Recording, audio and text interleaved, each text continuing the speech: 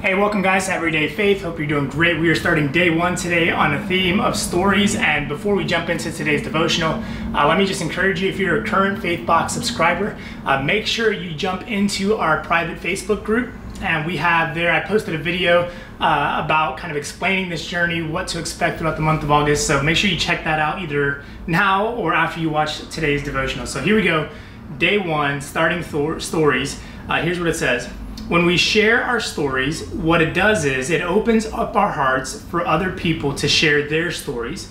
And it gives us the sense that we are not alone on this journey together. That's Janine Shepherd, who is an author. I love this, and I think this is a great way to begin the month because, you know, sharing our stories is not just something that we do to gloat or to self-promote or kind of pat ourselves on the shoulder. Sharing our stories is about opening up the world for other people to share their stories.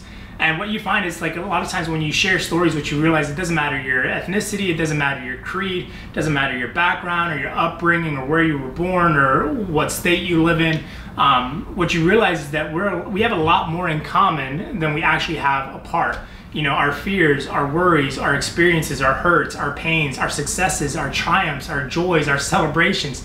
Those things are actually what we have in common, and we find out about those things through stories. And so it's just a great way to begin this month. And it actually reminds me of a quote by pastor and author Erwin McManus, who years ago in one of his books called Soul Cravings wrote about, he said, you know, I'm going to share my heart, or I'm going to share my burden, believing that it's going to allow you to share your heart and your burden.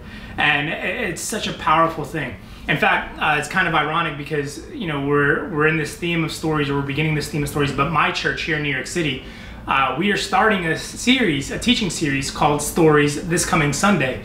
And literally, instead of me or someone else preaching, we're having people in our church share their stories to people every week, because we believe that when they share their stories, it opens up other people to share their stories. So, you know, as we begin this month, I just want to reiterate to you that we're going to go on a journey together. And I'm excited to hear your story. I'm excited to find out about what God's doing in your life and the journey that He has you on and the path that He's taking you toward. So as we begin together, just remind yourself that sharing our stories matters. It makes a difference. Don't let anyone tell you otherwise, because the world is looking for people like you. There are people in the world looking for people like you to say, yeah, I connect with that person and they get me. So have a great day, guys, and I'll be back here tomorrow as we continue with day number 2. See you then.